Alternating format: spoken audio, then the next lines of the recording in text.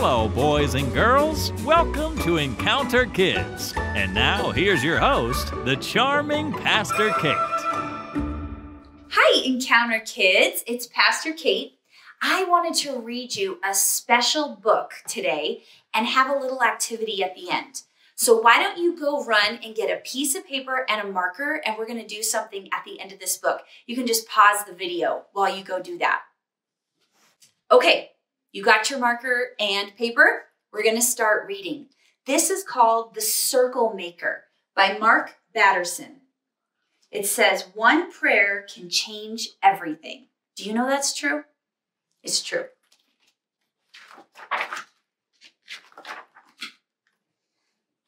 Okay, here we go. It had not rained in Israel for one entire year. No clouds in the sky, no water in the well. Gardens did not grow and rivers ran dry.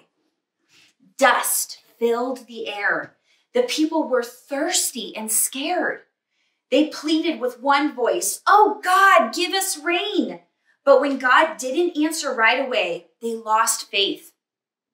Our prayers are not working, the people said. God has forgotten us. Then they remembered something, remembered someone. The Rainmaker. Over the years, the people had heard stories of a man whose prayers had gone straight to God's heart, opening up the heavens with rain. Honi was now an old man living on the outskirts of Jerusalem.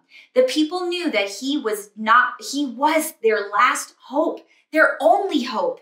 So they knocked on his door and the Rainmaker emerged.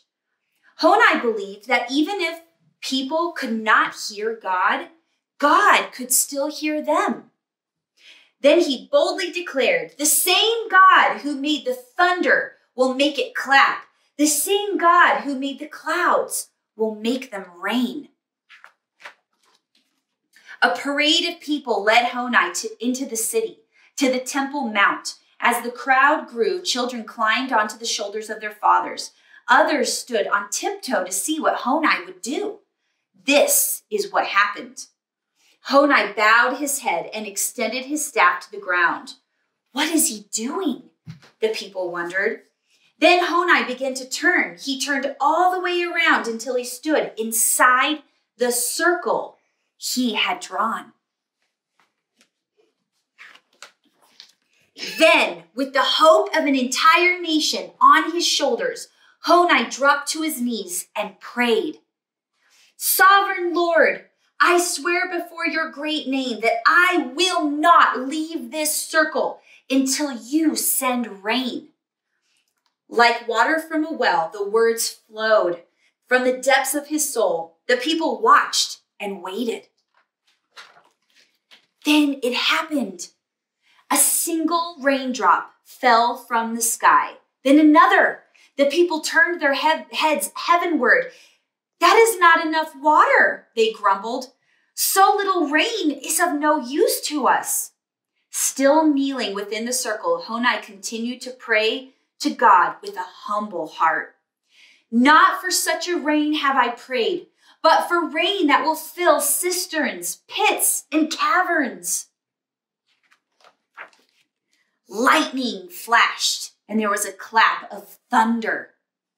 The sprinkle turned into such a downpour that the crowd feared for their lives and fled to higher ground to escape the flash floods. But Honi battled the storm on his knees and continued praying within his circle. "Not for such rain have I prayed, but for rain of your favor, blessing, and graciousness." Then, like a cool shower on a hot summer day, it began to rain calmly and peacefully. The people gathered together in celebration. They had witnessed a miracle. Parents opened their mouths to catch the falling raindrops. Children danced in the downpour like it was the first rainfall they had ever seen. Laughter filled the air. It was the day thunderclaps applauded God. It was the day puddle jumping became an act of praise. It was the day of the legend of the Circle Maker was born. The Rainmaker would forever be known as Honi, the Circle Maker. The Circle Maker had taught the people the power of prayer. The people now understood that one prayer can change anything. One prayer can change everything. From that day forth, when people needed a miracle, they would draw a circle and pray just like Honi. They circled the sick. They circled the sad. They circled the young. They circled the old. They circled their biggest dreams. They circled their greatest fears. And most importantly, they circled the promises of God. Sometimes they had to pray for a long, long time.